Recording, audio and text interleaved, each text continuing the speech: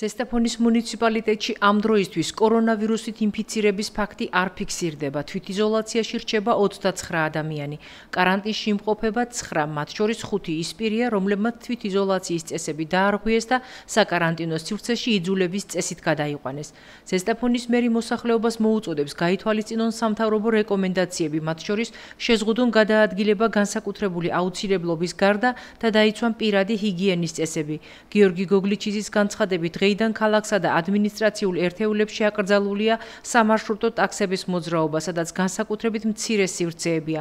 აღმასრულებელი ხელისუფლების პირველი პირის თქმით, 70 წელს გადაცილებული მარტოხელა მოხუცებისთვის ამოქმედდება შინმიტანის სერვისი. მოხალისეები მათ საჭირო პროდუქტებსა და პირველადი მოთხოვნილების ნივთებს ადგილზე მიუტანენ. საჭიროების შემთხვევაში შესაძლებელია მერიაში ამოქმედებული ცხელი ხაზით სარგებლობა, რომლის ნომერია 25 26 26.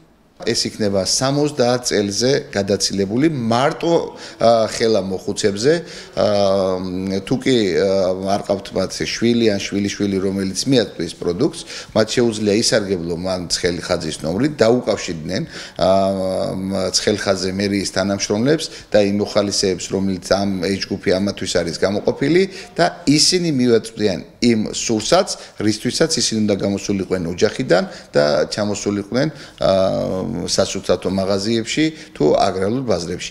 ამ მომსახურების სერვისს ყველაფერს გააკეთებს მუნიციპალიტეტის მერიის თანამშრომლები და მოხალისეები, რომლებიც 20 ადამიანი მოხალისე უკვე ჩაეწერა თვითონ. კეთდება თქვენივე უსაფრთხოებისათვის და თითეული ჩვენი მოქალაქისათვის. იმედი ამათ შევხვდებით, გაგებით, დაუდგებით ერთმანეთს შეგნებით და გაგებით, ვინაიდან ესე იოლად გადაიტანოს ქვეყანამ ეს მდგომარეობა. მაგრამ სამწუხაროდ თუ ამ წესებს ჩვენ ვერ დავიცავთ, უძლური იქნება აქ როგორც ეპიდემიოლოგები, ისე ხელისუფლება.